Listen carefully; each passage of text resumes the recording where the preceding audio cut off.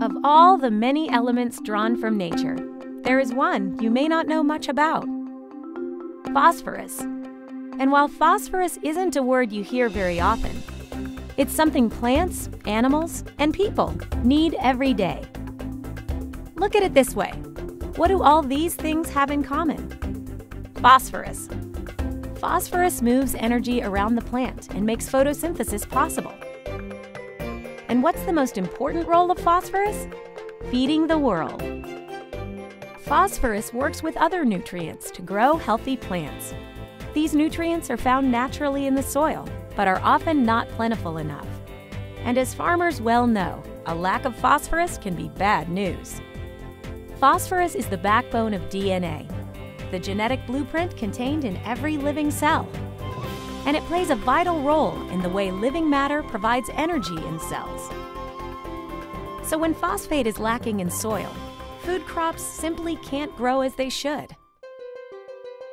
That's when farmers turn to fertilizers, made from one of our nation's largest natural resources. These fertilizers increase the yield and quality of our nation's and the world's crops. In fact, fertilizers have increased our food supply by 50%. But where does phosphate fertilizer come from? The largest phosphate deposits in North America lie in the Bone Valley region of Central Florida. In fact, Florida's phosphate mining accounts for about 2/3 of the phosphate used in the United States, as well as about 15% of the phosphate used around the world. But significant phosphate deposits can also be found in Georgia, Idaho, North Carolina, Montana, Tennessee, Wyoming, South Carolina, and Utah. So how did these phosphate deposits get there? That's another story, a very old one. Scientists believe that these large phosphate deposits formed from the skeletons and decomposition from sea creatures living in the seas during the Miocene period more than 20 million years ago. At that time, large portions of the United States were covered by the ocean.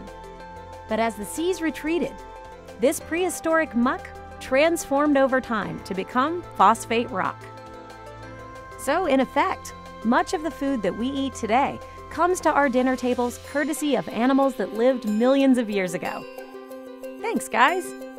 Of course, these prehistoric sea creatures didn't exactly make it easy for us to make use of their ancient gift. From mine to manufacturing to farm, and ultimately your dinner table, the process of creating usable phosphate fertilizer is complex. It begins at the mine, where getting phosphate rock out of the ground comes in a very big way. Take a look at this amazing machine. It weighs 7 million pounds and can carve out over 75,000 tons of material a day. But before the job can begin, workers first have to get it into position.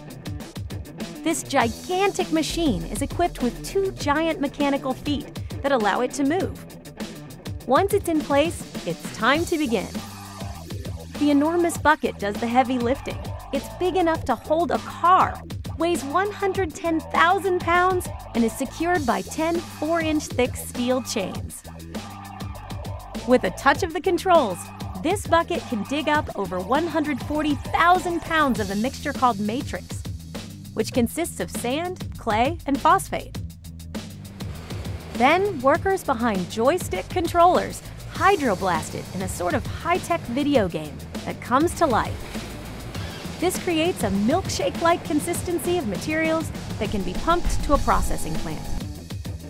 At the plant, the matrix is separated through another high-tech process, and the phosphate rock is transported from here to a fertilizer manufacturing complex.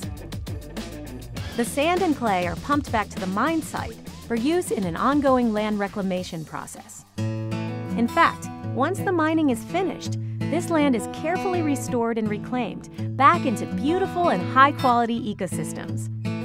Reclaimed lands may be used for commercial or agricultural uses, or even for development. Land reclamation displays the magic of science and Mother Nature as plants, birds, and other wildlife re-establish a thriving presence.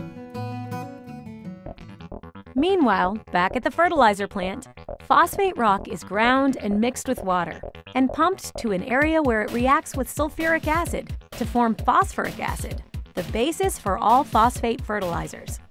Next, the phosphoric acid is combined with anhydrous ammonia to produce the fertilizer. The fertilizer then makes its way to distributors serving farms across the United States and the world, where the essential element of phosphorus helps each little plant grow. Energy within the plant cell is created, and crops thrive because of phosphorus. It's an amazing story that begins with sea creatures millions of years old and takes us from the mine to the farm and then to your dinner table. Working in unison with other nutrients, this incredible element is crucial to feeding the world's population of over 7 billion people. Phosphorus, a word you don't hear very often, but an essential nutrient to feeding the world.